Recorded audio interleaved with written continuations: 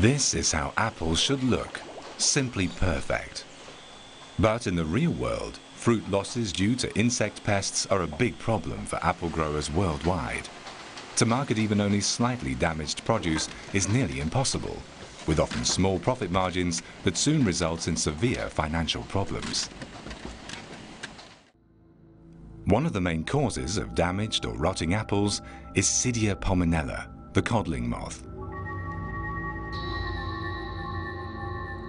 The damage is caused by the larvae. The females lay their eggs on the leaves or directly onto the apples. Here is a larva hatching out of an egg. It frees its way out of the integument of the egg with its powerful mandibles. It immediately starts looking for a good place to begin its attack on the apple.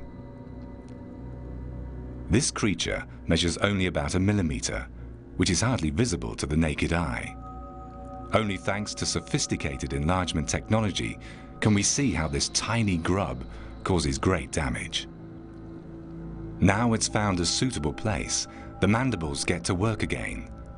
The larva gnaws its way through the skin of the apple, and here comes the competition. Another codling moth grub wants to save itself the trouble.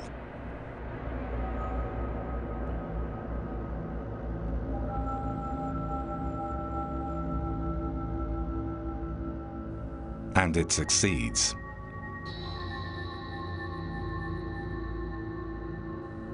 The owner of the hole in the apple withdraws.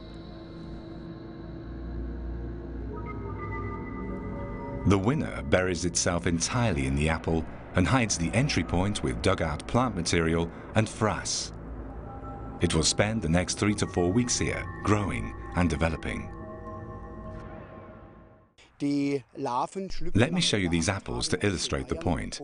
Here we see codling moth infestation. You can clearly see the entry hole with the borings coming out. Here again the same thing. And here we've cut the apple open, the tunnel is dug right into the core. And here are the larvae in stage L3 to L5, almost in the core. The consequence of this infestation is that some of the apples rot, and the rot also attacks the neighboring apples. This is how the damage looks in the orchards. Here the damage is obvious. Apples started rotting on the trees. They infected their neighbors, and they ended up as windfall. Harvest losses of top fruits due to codling moths have increased frighteningly in the last few years, for many different reasons. Climate change favors the warmth-loving insects. 10 years ago, top fruit growers in colder climates had never even heard of the codling moth. Nowadays, they have considerable fruit damage due to the pest. In more temperate regions of the world, the number of generations has increased from 1 to 2, or even up to 3 per year. On the other hand, the control of codling moths becomes more difficult. Most of the insecticides currently used now are acting on the nervous system. Some others are working on chitin synthesis, inhibiting chitin synthesis, especially products working on caterpillars. The constant use of insecticides with the same mode of action has already resulted in pest resistance. That means use rates have to be increased or products do not work anymore at all. Broad-spectrum insecticides tend to also damage beneficial insects and mites, like the ladybird,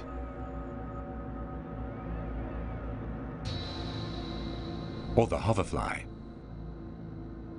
As a result, secondary pests like aphids or scales can suddenly become a completely new problem.